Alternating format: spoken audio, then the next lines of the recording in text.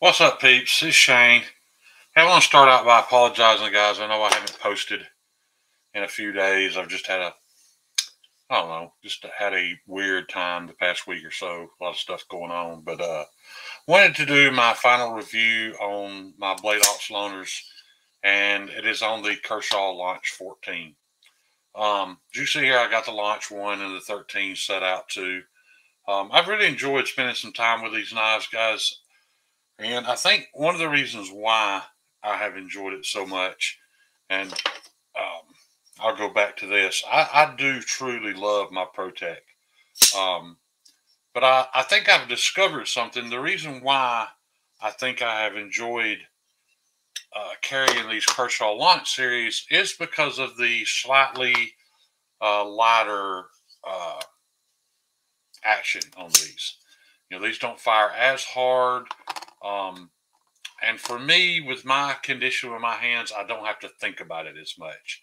I don't have to concentrate on the fact of whether or not I have a sturdy enough grip. Am I going to let go of the knife? It's just been easier, in all honesty. I'm sure it's nicer driving a big body Benz every day, but if you just need to run to the store and to grab a gallon of milk or whatever, a Honda Civic's just a whole lot easier. And I'm not saying this is a Honda Civic. That's just what comes to my mind. It's just easier. It's slightly more convenient.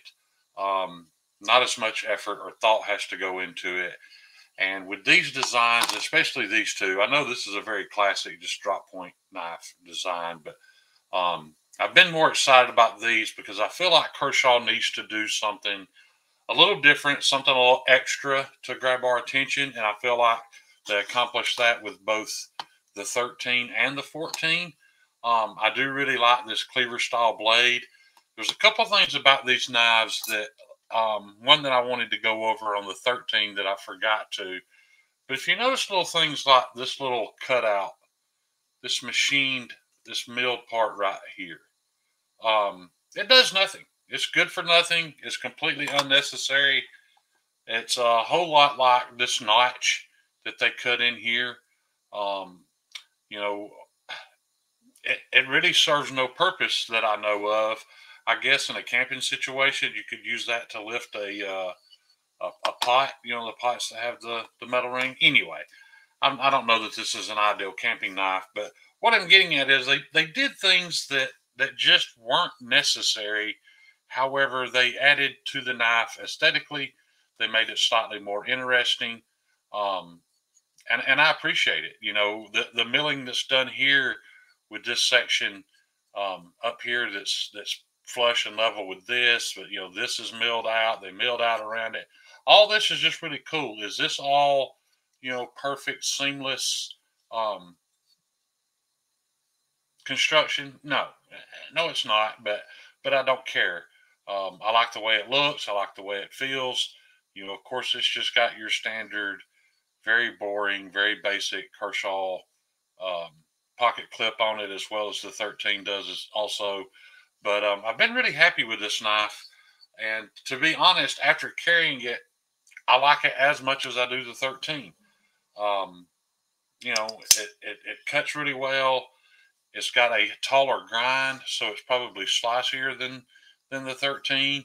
Um, it gets very thin behind the edge. It's a very good cutter. Um, it's interesting enough looking without being overly tactical or menacing looking. The CPM 154, I have absolutely no issue with. I'll tell you, guys, it holds an edge for a perfectly acceptable time.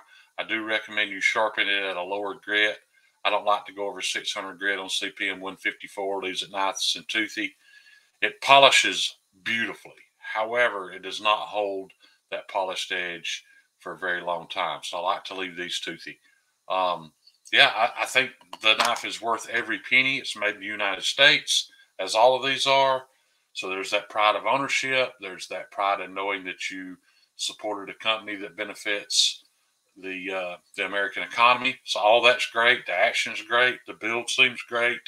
Um, I think it's a home run. I don't think you can go wrong with it, guys. If you're interested in any of the Launch series, You know, especially if you're in one of those states that has blade length requirements on automatic knives, Kershaw offers plenty of California legal autos. None of these three are those, but I'm not in California, so I don't typically buy the smaller knives. But you know, in all honesty, guys, as much as I love Protex products, and as much as I love this knife, even though a lot of it is sentimental value, I will admit I cannot find $150 more value in this than I can in these. Not as far as some of its parts and the performance of those of that sum. I don't think the Protex worth even $100 more, maybe $50 more for the name. I don't know, and that's probably still all you're getting is the name. But anyway, yeah, I 100% stand behind the Kershaw Launch series. These were loaned in to me by Blade Ops. I would very much appreciate if you guys use my Blade Ops link to make your purchases there. It's the only affiliate that I have.